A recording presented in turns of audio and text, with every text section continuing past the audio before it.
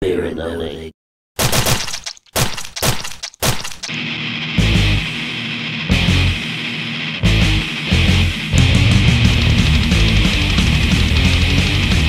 Welcome to Beer and Loathing's Chug, a lightning fast recap of beer news that may or may not have pissed you off last week.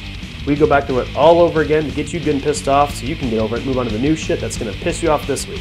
I'm Samuel Sly, trying to stay warm. These are the headlines. Sweetwater's opening a new location that will be focusing on wild, sour, and barrel-aged beers. Now, the location will be called the Woodlands, original, and will feature premium event and education space that will feature special tours where you could actually drink beer straight from the barrel. Hear that, kiddies? All those years you've been practicing wheezing the juice is finally paying off. Woo-woo! Pauly Shore joke, insert it there.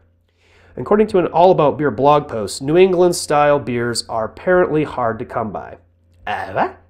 Okay, guys, wherever you may fall on the scarcity kind of debate here, we can all agree that scarcity or whatever has been Three Floyd's business model forever.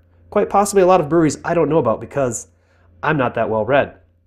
Also, everyone I know that went to New England came back with at least a suitcase of beer. So our recommendation here, be better.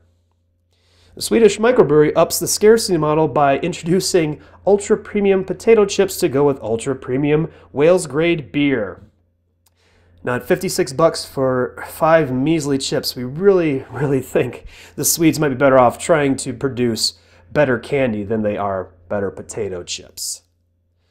Now, lastly, at least 3 additional articles citing legal weed as a decline in beer sales has surfaced, and this is enough to make us kind of want to call bullshit. And that said, this week's sidecar is coming from our business correspondent, the Schmalix, who is going to tell us about this exact topic.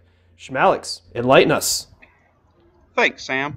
Bart Watson, Ph.D. and Chief Economist of the Brewers Association, wrote an article following up on reports suggesting that beer sales were in decline due to marijuana legalization. It's super detailed. I was high as fuck reading it. But basically, Bart says, not convinced. Damn he has right. Way better data than those other hack jobs making bold claims. So it's no surprise that these two delicious options to forget divisiveness have been pitted against each other in this country. Not cool, the hop and the cannabis flower have similar bitter compounds. Very smart plant people say so.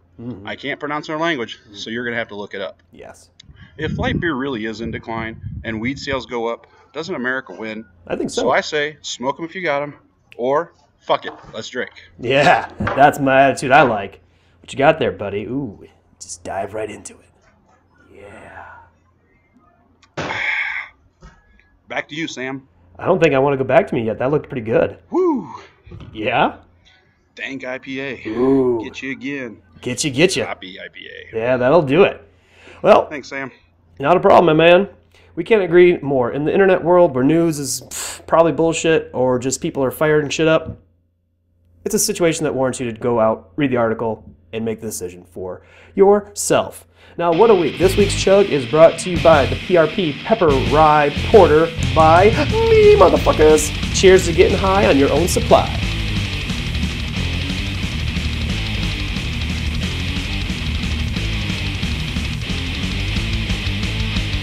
Oh, man. Come back next week to find out what pissed you off last week.